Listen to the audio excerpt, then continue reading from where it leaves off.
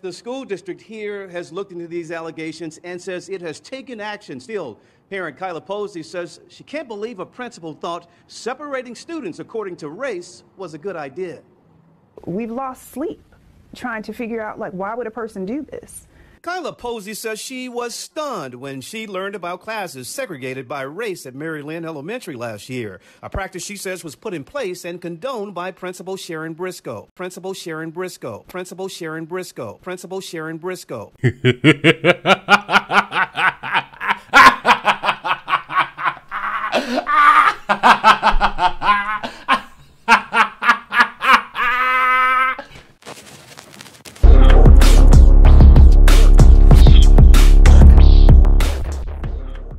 Let me just spell out the obvious, just in case anyone is confused about any sort of happenings that take place in the world. If you have to separate people based on race, you're doing a bad job trying to unify people and trying to get them to understand the plight of all these different races. What does it say about a black woman deciding that she is going to separate the black and the white students, ignoring every other ethnicity that could possibly be in the school, and saying that this is so that the black kids can get a better opportunity? What type of backwards ass thinking is going on, not just in Georgia, but everywhere? Because people are seemingly okay with making sure that we got all this different divide everywhere, but it's only to help the black kids. Because if you help the white kids and divide them up and give them a better opportunity to get chances and succeed, oh, we can't do that because white supremacy and every white person has a better opportunity than every other human being that ain't white in the world, and oh, white privilege and all these different things.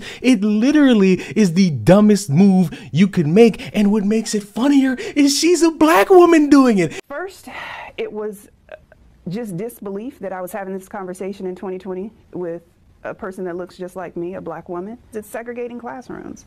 You cannot segregate classrooms. You can't do it. And it's really just, how could you possibly think you, a black woman, the most disrespected group in American history, could sit there and want to separate people based on their race? We all like to do this weird thing where we quote MLK and Malcolm X and think that just because they're dead and we can bring them up, we're doing a good job and we're doing this in their name because their words motivated us to do all this stupid shit we're doing now. It's not working. You're doing this based on race. You don't know the content of any of these kids' characters because you're a principal and your job is to make sure no one gets in a fucking school fight. You don't know any of these kids. You don't know anything they do. You don't even know how they react in the classrooms. You're sitting there dividing them essentially just because you want to and you got the power to do it. And ultimately, it's up to people if they want to do this. If they want to bring their kids to this school where they'll be separated from people and they'll sit there and be taught all these different things separate from other students, and they'll either come out smarter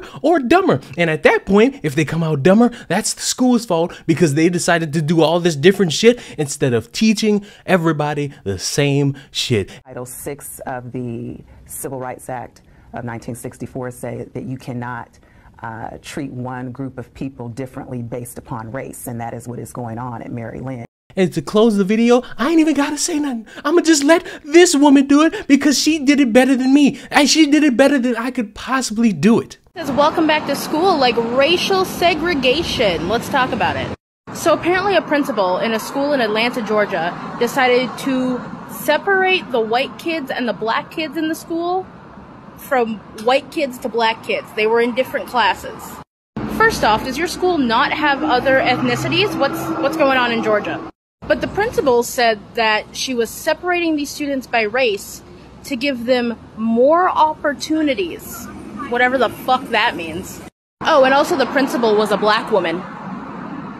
And that, kids, is an example of going so far left that you end up going right. Subscribe to the channel. I'm happy to see all your beautiful faces in my comment section bitching about, oh, this is a good thing and how dare you and black people need these opportunities. To all the people that's gonna say that, I got a question for you. How low do you think of black people that you want to separate them from others instead of having them all learning the same shit together? What sort of unification are you expecting trying to divide everybody and getting them learning different things and having only 2 black classes classes apparently with 2 teachers, while the white kids get 6 different classes with 6 different teachers.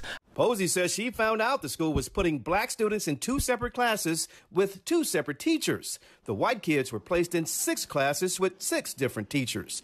Posey says the principal said that wouldn't work. She said that that's not one of the black classes, and I immediately said, what does that mean? I was confused. I asked for more clarification I was like, we have those in the school? And she proceeded to say that, yes, I have decided that I'm going to place all of the black students in 2 classes. The administrator confirmed it was the principal's decision and seemed to offer an explanation why the classes were set up this way. We have more black kids too, and then some of them are in a class because of the services that they need. How are you gonna explain that? Where's your unification? Where's all your peace? I thought you cared about unified. You like my poster in the back? It's still sideways. I hope that pisses you off. Bye.